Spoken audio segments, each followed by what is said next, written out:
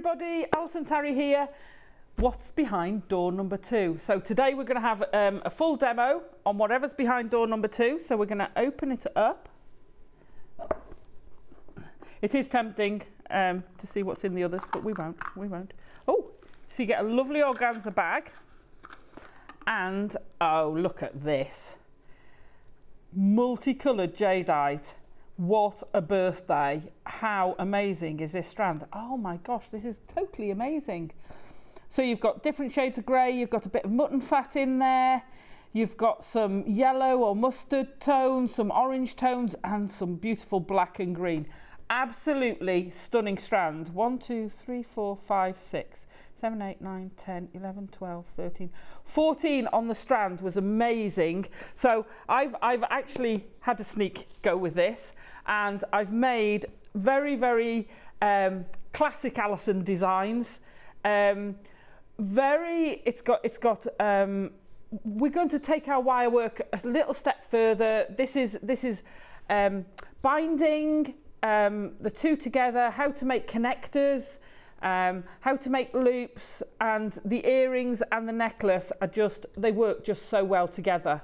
So we're going to be making, we'll make the two pieces, and depending on how time goes, I might give you some alternative ideas as well on different weaves and things. So I like you could do this randomly, but I like the way they've set these out. So I took a set of 3 beads for each side, and then the 2 blacks in the middle, which left me a black and 2 of the other beads for each of the earrings. So it really lends itself, once I've done that, to a V fit shape. So I'm going to cut my strand, preferably not with your flush cutters, but use a scissors. Take it off the temporary strand. There we go. I'm going to mosey that over there a little bit, because knowing me, I'll knock it over. So this is a great design. I've been making this sort of design for probably about the last 15 plus years. It's always sold well for me whenever I've done craft shows. I'm just going to waggle it because there we go, annoying me. It's always done well for me. It's a very easy to wear, very easy to sell piece of jewellery. So I'm just going to lay these out. So I balance them up a little bit. Now the colours are natural, incredible natural jadeite. So that's your necklace design shape. So then split the others, so you've got a green and more of a mutton fat colour, and the 2 sort of yellowy oranges are a slight different tone, but it won't matter because they're either side of your head and they're natural. So that's our basic splitting of our gemstones.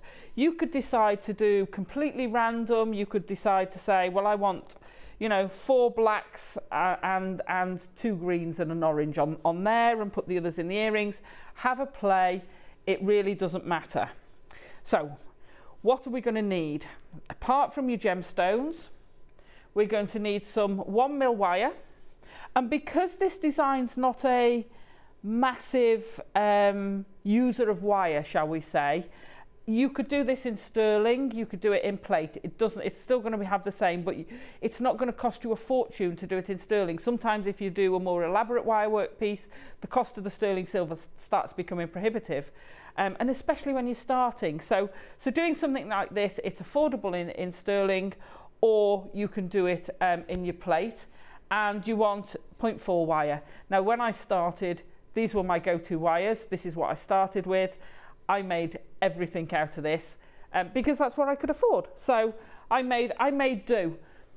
As you get more involved, as I became able to buy other wires, I would buy things that were better suited for a job. So if I wanted a more flexible piece, I'd use 0.8 as my core wire instead of 1mm, or I'd use 0.25 if I wanted a finer thing.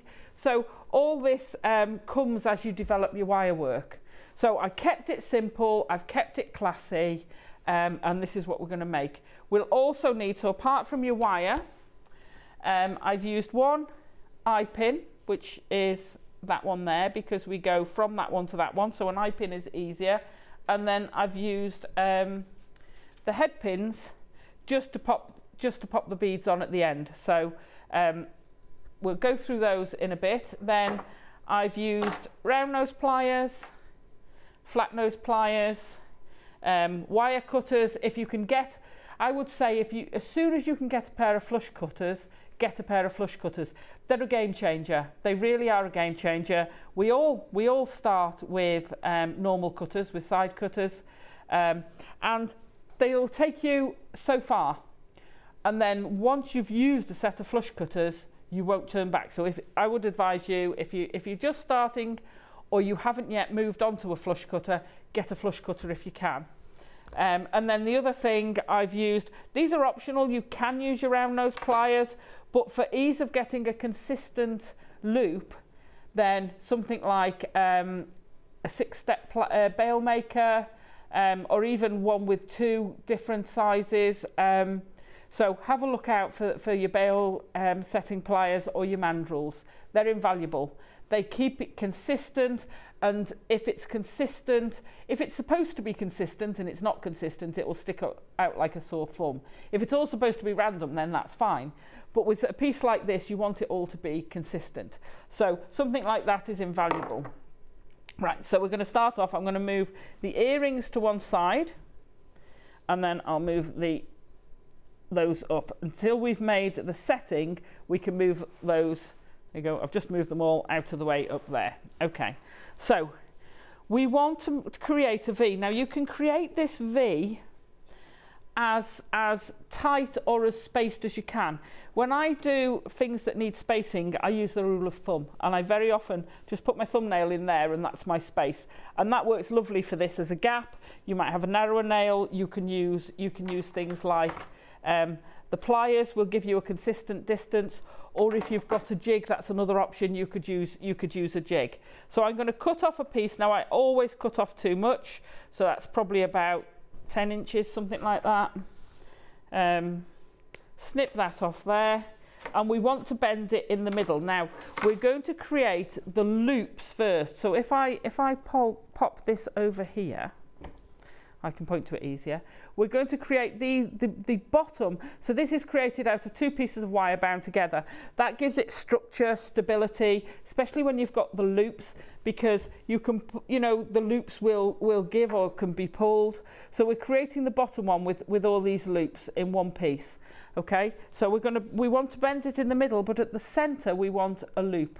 So we're going to start off, and I'm using the smallest part of my wrapped loops, my bail making pliers. So pop your wire in. I've straightened it out more or less. I'm just going to pop it in. I've got too much wire. If it's not exactly in the middle, it doesn't matter. I mean, that was pretty close for me, but so you're going to pop that in. Now the other thing you can do is, come on, out you come. So the other thing you can do is alter the angle that these will sit. You can have a sharper V or a flatter V. It varies, it's up to you, it doesn't matter, it's personal choice. So once you've got that first loop, here comes my rule of thumb. We're going to put our thumb in, pop your nail in so your nail is snug against the last loop, and your pliers then go snug to the nail. You're then going to take that wire over the top, keep going round, move your pliers so that you take that all the way around. So this then starts forming your straight line. Now be aware, there are 2 ways I went over the top, so it's come from behind, wrapped out, and then gone over the wire. Keep them consistent for each side. So I'm going to pop my plier in again. So we want 3 loops creating, fetch it up to the side, wrap the loop around, and again you've gone straight over. Now look how consistent those loops are. You're getting a perfect space, perfect loop. Pop the last one in. So this one's going to be the end. We can cut it off, we will trim the wire off, but we're going to leave it there for now. Take it all the way round till you're happy with that. If you find your spacing is a little bit off, you can do what I call walk the loop. So I'm going to do it on a spare piece here. We're going to trim this off. So I'm just going to create another loop, and I want to show you what I mean by walk the loop. So if you've got a loop in and you want to move it, don't open your wire. What you do, whichever way you're going to go, so if we want to go that way, pop it in. I've got my finger underneath and I'm literally going to roll it along my finger. So what happens is it basically moves along. So this has opened a little bit, so I'll shut it back down. But as you push it that way, you're moving that, you're rolling it along. So instead of completely opening it and recreating it, I mean, you wouldn't move it that way. You only want to be moving them a small amount. But as you're creating it, you're rolling it along that wire. So you're keeping that one straight and stopping that one, because normally you'd do that. Okay, so it stops it doing that. Right, we've finished this side, so I'm going to snip this here. Now, I want it to be so this wire actually tucks directly into the back of that one. So I'm just going to snick right up against the wire at the back. So if I hold that up that way for you, you can see it's actually really parallel to it. If I then squish that, it should sit just directly behind. Okay, if I'm going to then pop that in and just tighten it up, come on, out you come, so that shouldn't, and if you do feel it, that should now sit directly. If I hold it that way, or actually better that way, can you see from the front? You can't see that wire from behind. It shouldn't show below, it shouldn't show above, it should sit perfectly. So that's the first part of our loop. We now need to turn it over and do the same. So because I've come over the top this way, I want to come over the top this way. So I want to come underneath and over the top. So I'm going to put my nail in. I've turned it over, so I'm now going back the same way. So I can put my plier in exactly the same, come over the top. Now watch where it's going. So if I want it to come in front of that, I've got to come this side. Can you see where that wire's coming across? So if I take this out, you see how these are going, hang on, it's easier for you to see that way again. So you can see this is coming over the top and over the top. If like this one, it's got a little bit of a kink, well, we don't want that rounded bit. Take your flat nose pliers and just straighten that out a bit, just so you get that perfect line. So we're going to do the next one, pop our plier in. We've got 2 more to do, keeping it the same way. Does it matter? Possibly not horrendously. I think it makes it a better overall piece if you keep them consistent. If you're going to go random, make sure they're all random. If you've got one the wrong way, it will stick out. So it's not right or wrong to have them going the other way, varying, but it's just consistency. So pop that in. Now again, we're going to trim this down, so I want that to trim so that it'll just tuck underneath. You have to be careful, you don't want to cut the wire underneath it.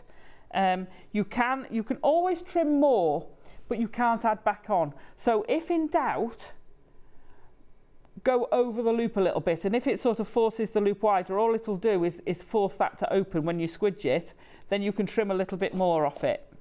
But like that one's fractionally more, I'm happy with that. Okay, so we've now got our basic V. Put that out of the way. Now we want to get our next layer. So as it stands, because of these springs, which by the way, if you make, if you want to make a pin, like a safety pin, if you keep going round there you go, if I fetch that one back that we did. These are great for brooches. So you've gone all the way round, and it is relevant to what I'm doing. but that gives it, because of that round, you don't work harden that wire when you bend it. So that gives that a good spring. So it makes a really good brooch pin. So keep that technique in your brain if you ever want to make a brooch. But for this, it makes these all fairly springy. So it's not very stable. So we want to put an inner level for two reasons. Because you also want to have a little bit of decoration. So this needs to be slightly longer than that. We're then going to fold down the middle again, and you want to be roughly at the same place, at the same size. That's slightly offset, but I've got plenty. Now, I don't know whether you noticed, and I'm going to fetch another piece of wire in. When I bend my wire, I don't hold the pliers and bend. You see how curved that is? Yeah? I always put the pliers in and I will push down. Can you see the difference? You've got a really shallow curve, you've got a really nice crisp bend. So if you can, put your pliers in. It doesn't have to be a flat nose pliers, it could be a chain nose pliers, but you're pushing down against the pliers rather than pulling the wire round. So just remember that as you're doing it. So we're going to put this in. We want those, just open it up slightly. There we go. We want those to be the same size. I don't mind that it's too big for now. I'm going to take off about 1 metre of my wire. Sometimes I work off the reel, I very often work off the reel, but about 1 metre worth is about, for me, it's about that far. In actual fact, it's my nose to the tip of my finger. But again, if I've got too much, it doesn't matter. With this, you can add in, but again, I don't like adding in. If I can avoid it for something like this, because it's such a clean line, it's difficult to hide it perfectly. So I'm going to fold my wire in half, and I'm going to start at the middle. And I'm going to, when I say bind them, all I'm going to do is bind these two together. So get your other half out of the way, just tuck it under the table. Now, when you're binding them together, you want to keep them so they're parallel. You don't want them doing this and twisting. So we're going to start, and you can be quite, you're not going between them, so you can actually be quite tight and firm on your tension here. It's a great way for learning. Binding is a nice way. You use it a lot for connecting two pieces of wire. You use it a lot for little sections. You'll use it when you're doing your cab setting. So it's a nice technique to learn, but it also teaches you about tension. If you're too loose, so if I kind of did it like that, very loose, and then push it up, can you see it sort of goes all wonky top and bottom? So what you want to do is don't undo it too often, because your wire will work harden. So as you go around, you're almost, and I'm going to exaggerate it, you're going over the previous loop as you go round. And I've got a tension, but it's not hard. So I'm just keeping that firm. So, you know, it's taut, but it's not going to ring any bells or anything. And keep just turning it round. Now, squidge that down. If you keep your hand in the same place with a 0.4 or a 0.25, you will work harden it again. What do I mean by work harden? If I get a spare piece of wire. So when we talk about work hardening, it's more prevalent in 0.25 than 0.4. But I mean, I can break 1 mil wire with my hands. It's purely you're manipulating the wire, and if you keep flexing a piece of 1 mil in the same place over and over, it will become brittle and it will snap. So you can do it yourself. So if you're using wire in the same place and you keep turning it in the same place, what happens is that place becomes brittle, and it's not going to snap for me now. And it will snap. Trust me, it will snap. There you go. It just took a bit longer than 0.25. So if you keep doing it in the same place, it will actually snap. So this is something I get asked a lot about from people who use 0.4 and 0.25. 0.25 is even more fragile to snapping. It's a very strong wire. 0.25 is a brilliant wire, 0.4 are brilliant wires, but you have to treat them with respect. Okay, so don't go, as you're wrapping it, so as I wrap it, my hand is automatically slipping a fraction down that. You don't want to be getting closer and closer.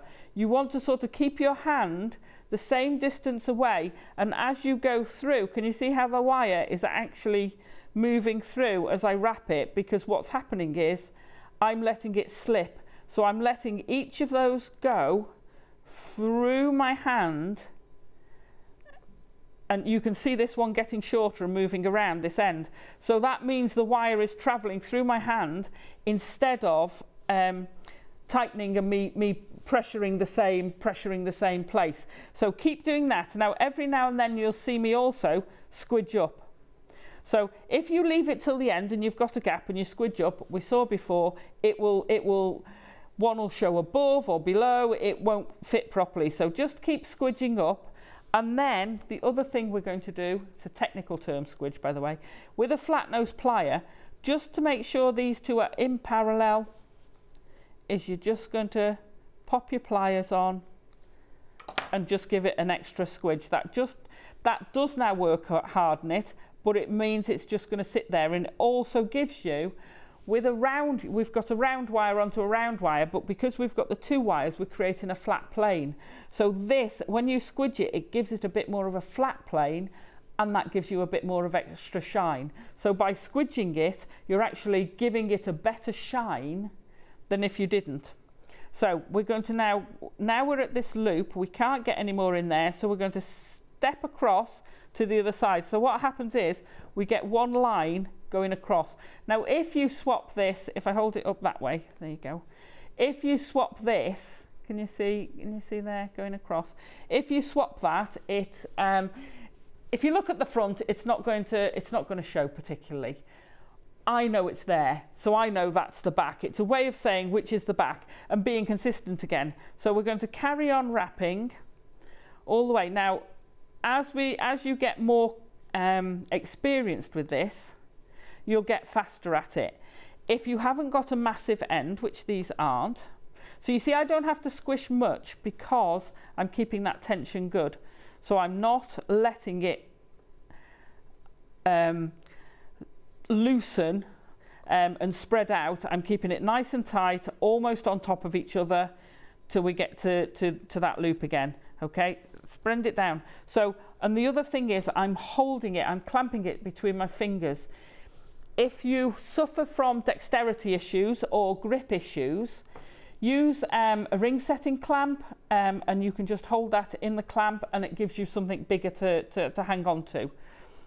So we're just going to do that last one because you don't want these twisting. If you find they're starting to do that, because you pull down on that second one, so the instinct is as you go down that wire is being pulled. If you start seeing it do that, just get your pliers and flick them that way again. Just gives it that consistency, you get to hold it, and then we can do that loop. So you can see you can get quite quick, and I'm a bit out of practice, so you can get a lot quicker than this. So we get to the end, we're going to squidge that down again and go through. Now I'm going to do the other side before I come back to that. So I'm turning around, so at this point we've got that cross at the back, we want to keep that. So however, our wire is going to be working in the other way, so the center is always the trickiest bit. Now I've gone a bit wide there because you can't hold it properly. So I like to hold it right at that point so that I've got control of all those wires. As your journey with wire work will continue, what you find is you start having longer and longer pieces of wires. So what happens is you learn to track your finger up. So as I'm wrapping that one, I'm holding right at the end. When I get to here, now don't forget, this is our back. So we're going to go across this side and then we're going to carry on. Now, and if in this case, you can still see that a little bit, get your flat nose pliers out, and you're not doing it from the top, you're using the flat side. So you're holding them horizontal and just squidge that up so that you've got that nice open, the same as the other side. So we're just going to do quickly these two sides, and you can see you can get quite a head of steam on, but don't let it get too fast or too furious, because the further away you get, the more flexibility in this wire you get. So again, have I got enough room to do that? Squidge that one down there. There we go. You'll feel it snick into this gap between the loop and the wire. Then you can take it across and start your last section. And we're going to quickly, whoops, that's the other thing that can happen.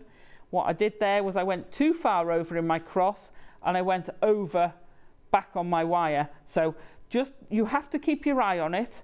It's not something I'd recommend doing with my eyes closed, but it doesn't mean you can't sort of look up, watch the telly and look down. But do keep an eye on it, because the quicker you get, the more untidier you'll get, and you can spoil a whole piece. See, I got a bit fast there. There we go. So we're going to squidge down all these sections, get them nice and tight. It also doesn't hurt to squidge on top now of the loops, because that also flattens those a little bit, because when they come off, if you look that side, they're sort of angled because you've crossed over, so they've got to be angled. So you're tightening those up. Make sure both sides are squidged. Everything's in its same plane, and then you get this nice finish with your wire, really. So we've now got our two ends to get rid of.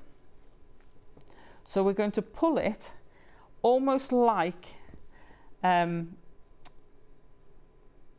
wedge. You know, in a door wedge, you put the wedge in and then you pull the door back on it and it stops, because it's trapped between the floor and the door. So basically that's the same thing you're doing. So gently, don't do it too hard, because you'll snap the wire and run up there with your pliers. I speak from experience. So push it as far as you can into that gap.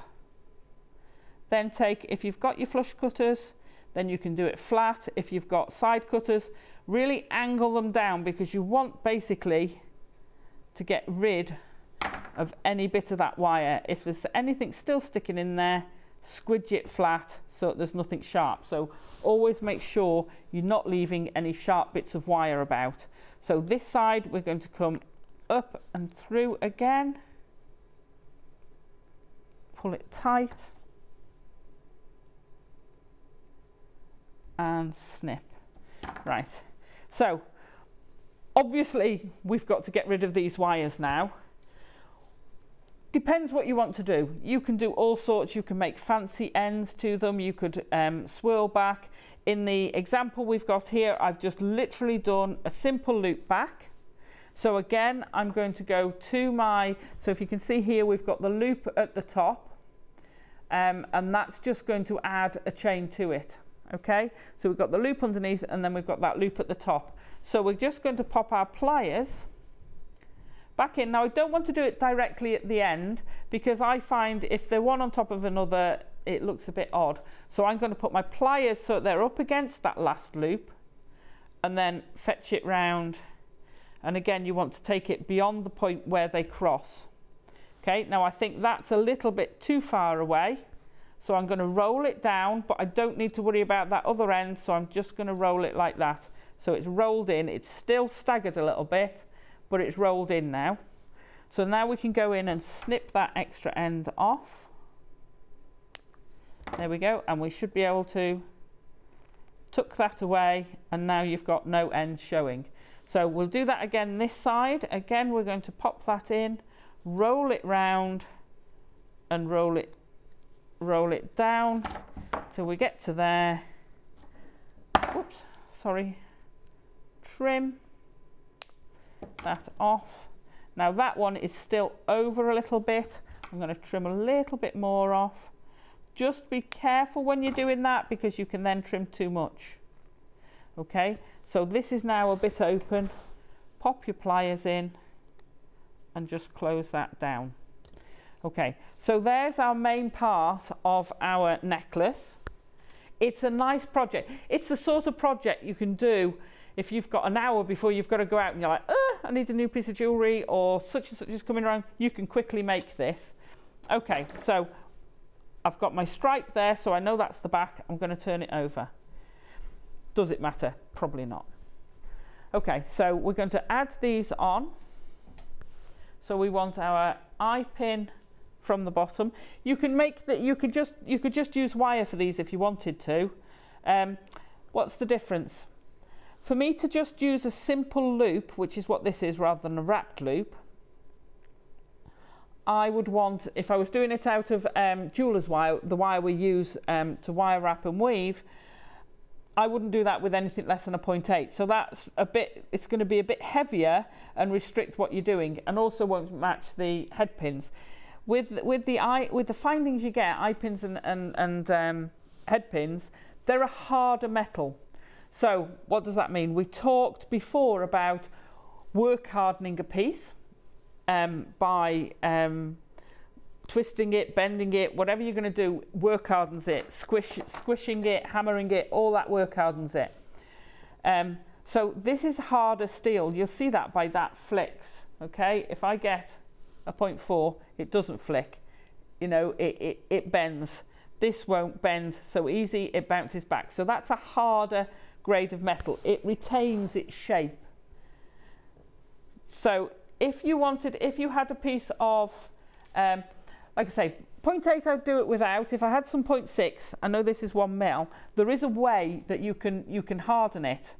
So make a loop, only because it's going to be easier to hold it. So make your loop, put your wire in, make your P shape. We all do these slightly differently. Pop your pliers in and turn it back. So you've got your eye pin, you've got your loop sorted. Okay. So once you've got your loop, if you hold on tight to that, and I'm just going to get an extra pair of flat nose pliers or chain nose pliers. Right, let's swap those over. Okay, so you want to grip that quite firmly. If you hold the wire, pull and twist, let's move that out of the way. So this will be a lot harder. So if you hold, pull, whoops, as you pull, give it a twist, a quarter turn. Can you see how much that's harder straight away already? So if you do that a couple of times, that will completely, stop slipping, Alison, that will completely harden your material. So when you have to bend it now, that becomes harder, but likewise, it's not going to unbend as easy. So you can use it, you can use 0.6 if you work harden it. If you've got findings yourself, then it's time that you're not spent making them. So, and also, I mean, I know this is 1 mil, but it gives it finer. So you can use a finer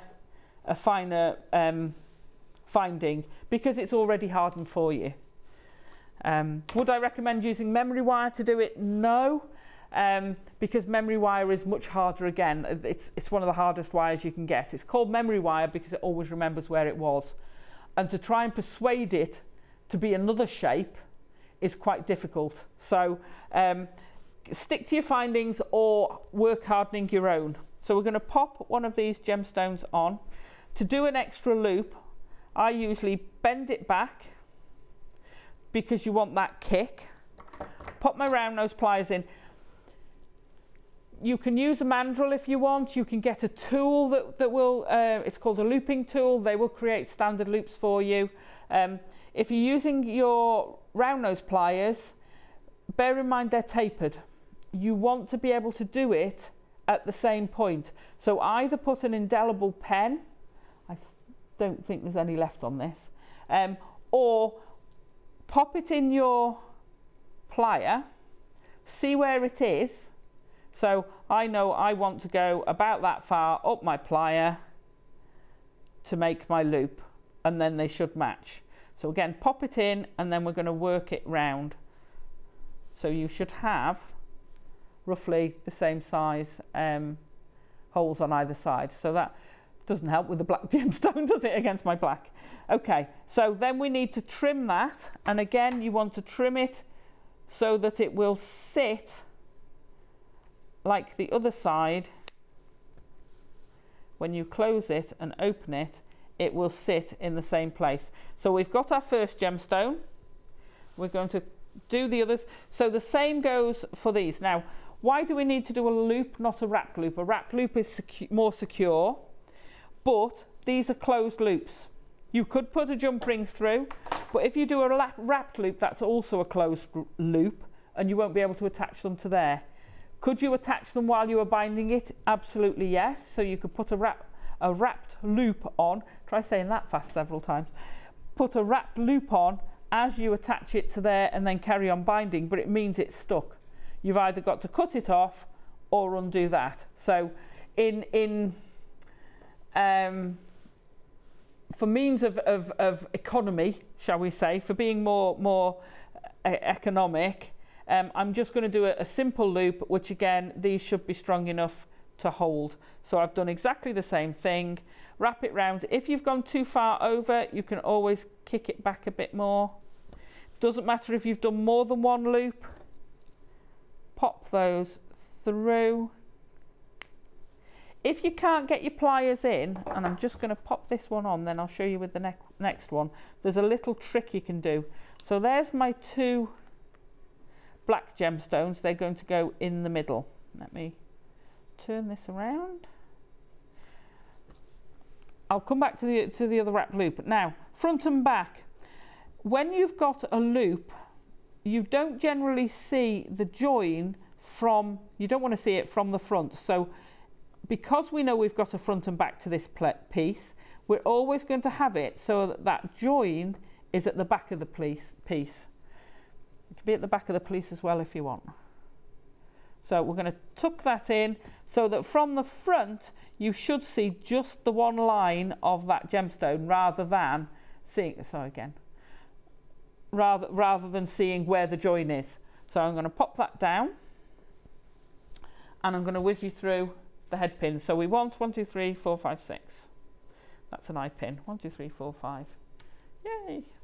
So what I do when I'm doing multiples of the same thing, I kind of get into almost a conveyor belt. So I'll pop all of them on the head pins, especially if you're doing something like a bubble style necklace, where you've got lots and lots of loops. It's a repetitive thing. It's something you can do very easily without concentrating while watching TV. Pop those through. There we go. And then I'll go through. So why do I do this? Because for each one, I'd pop it through, do that, pick up my pliers, put my pliers down, pick up my cutters. So if you've got to do that for 6 different things, and this is only for 6, you're picking up and down 2 different tools 6 times. Whereas if you do it like this, you're just bending them all. Then when you've bent them all, you're just going to put a loop on them all. So you're actually faster and more economical with your time than if you did them individually. And it also means you're more likely to get the same place. So I'm going to pop that in and roll it down. Pop that one in, roll it down.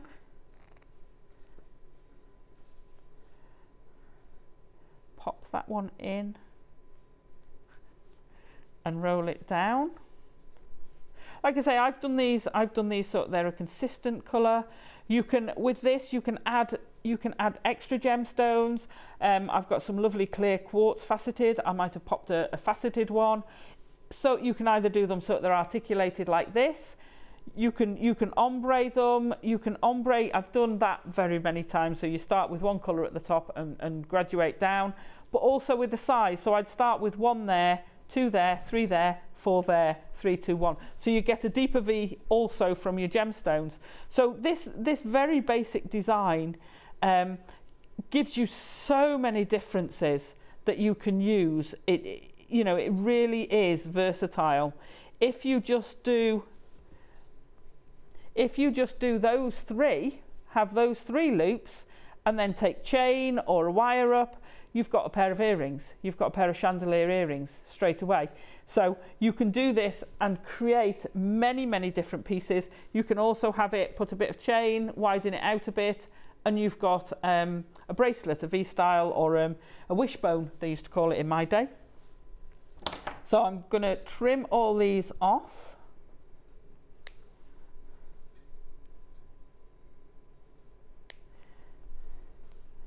Come on. So I was going to show you, wasn't I?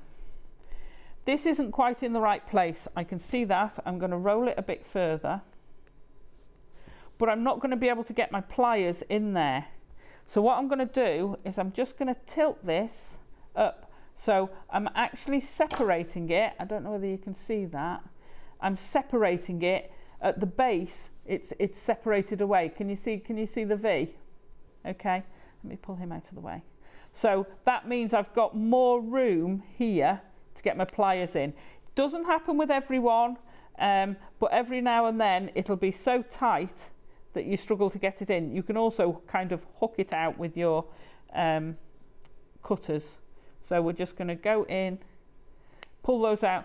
These are a fine tip. Usually when you start, your cutters have much wider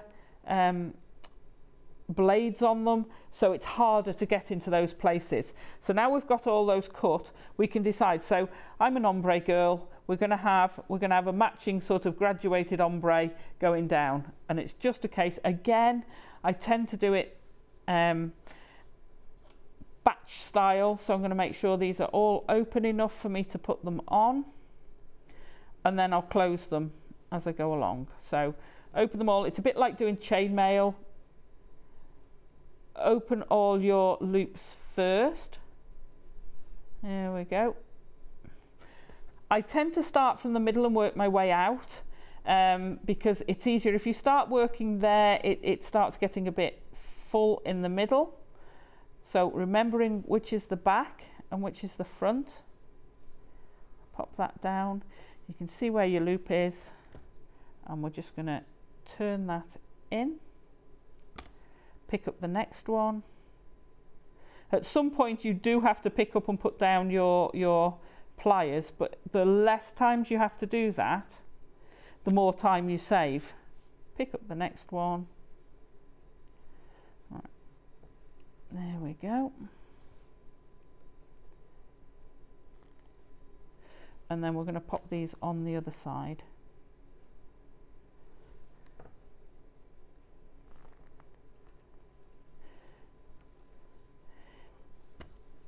This like I say is done with so many different things, and so many. I've made so many of these and so many of these. It's such a popular design in all its variations. Whether you're having, we've got 1, 2, 3, 4, 5, 6, 7 in our 7 loops in our main piece.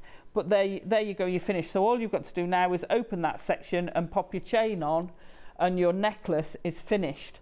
So brilliant for doing, brilliant for selling, lovely to wear. It gives that nice V shape.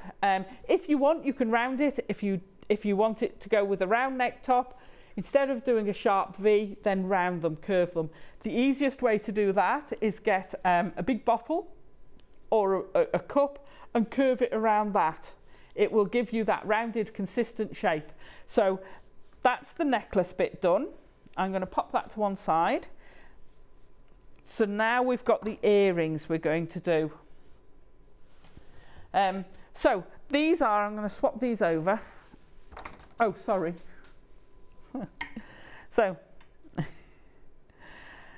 I wanted something that was a bit, it frames your face, so they're both coming down towards your neckline. It's very flattering.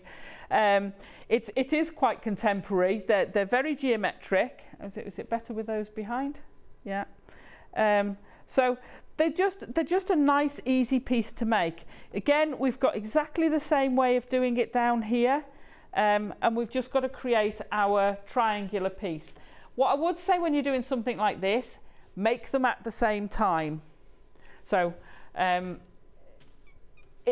these mirror. You can make them the same way, but I never think, and I'm gonna flip that round for you. That's better. I never think, if I take one of these out, right, I'm going back to my photography days now, that doesn't work as well as a pair of earrings as the other way, because When I was doing my photography, I had some excellent advice for setting up exhibitions.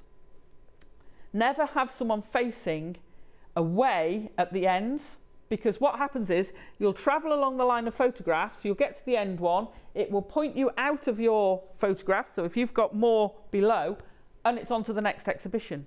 You've lost them. So point in.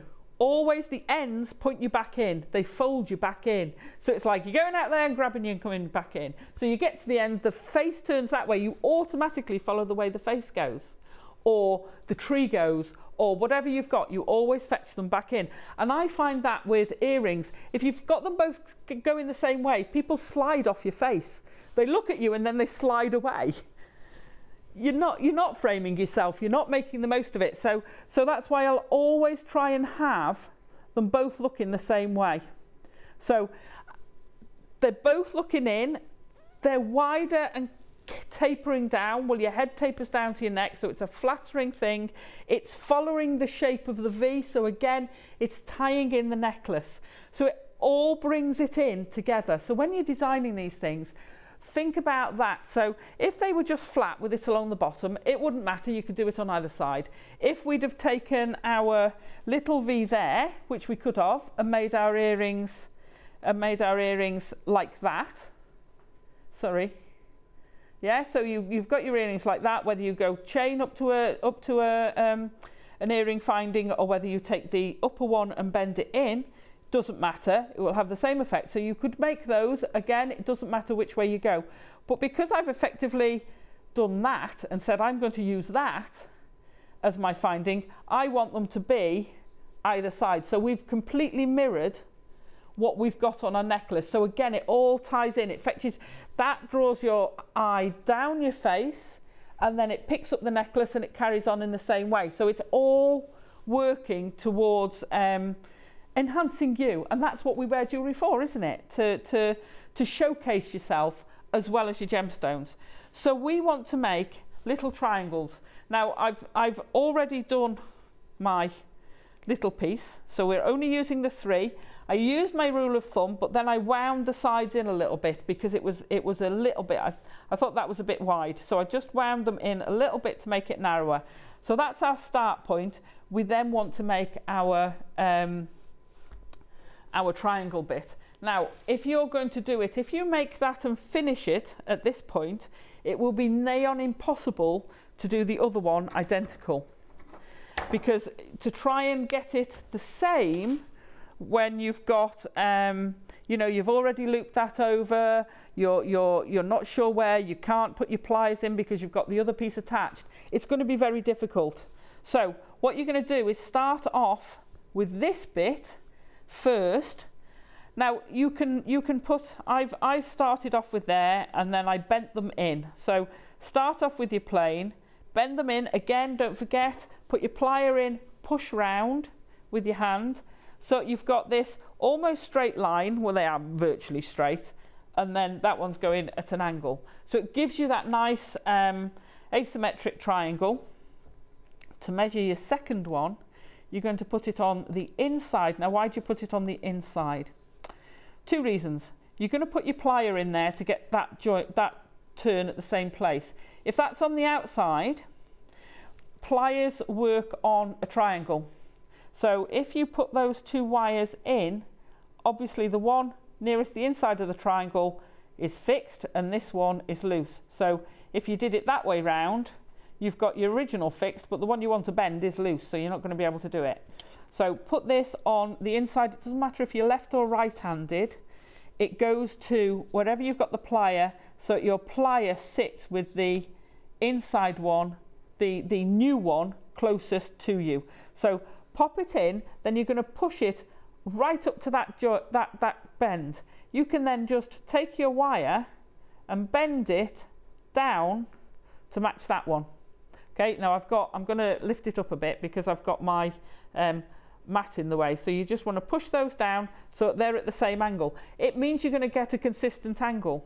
Take your pliers out, put them back in, make sure those are the same. So make sure those are the same, put your pliers in. Now for this one, you're not going to be able to get it further down, so it's going to be slightly more awkward. So we're going to pop that in, go right to the end. So I'm right at that end. Now I know the preformed one is going to fall away, but I've got that one fixed. I can push that down with my plier and get that bend in. Now we can put it back on that one and get that bend, that consistent. Let me pop that down and get that consistent angle. So that's how you get them both the same.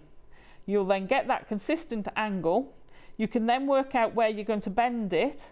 So what sort of angle do you want to get that loop in? I've got a nice fine pair of pliers. If you can get yourself a pair of the Beadsmith pliers, have a look on our website. We may or may not have some in stock. They have the most fine ends to the loops, so you can get really small loop. If not, it's fine. You'll just get a little bit of a bigger loop. Now I know with these pliers, a loop is about 1/2 centimetre. So I know if I put a bend there, then get my matching bend. So I want them to come that way. There we go. So we've got our bends that are going to be in the same place. Don't worry that they're actually pointing in slightly different directions at the moment. That's fine. We're then going to get our bend to match. Don't forget your mirroring. Okay. So pop it on. Get sure those bottom sides are the same. Pop it in there, and you're going to put that bend. Okay. So we've now got those two bends that slipped. See, it happens to the best of us. Pop that in, make sure it's in the right place. Let's hold that a bit firmer, Alison, and bend. There you go. So we've now got those two bending in the same place. Again, I'm not so much worried about that. I can pop my pliers in and straighten that out. And again, with the other side, you can, if you want, measure this. So you could get out your tape measure and go, yes, I put a bend at however many centimetres or inches it is, put my bend there. It's very difficult to get them exact because that corner has got to sit exactly in the same place on your tape measure, and then you've got to get your plier in exactly the same place. It's a lot harder to do than you think. It doesn't matter if it's, that's a good point. Should jewellery be perfect?